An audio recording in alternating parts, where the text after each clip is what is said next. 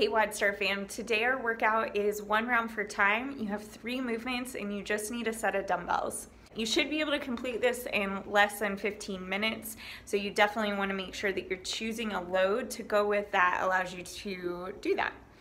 So the workout is 1 round for time. We've got 50 Dumbbell Z-Press, and so this is from a seated position.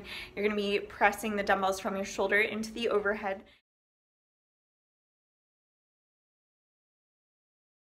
And then following that, you're going to go into 50 dumbbell pullover.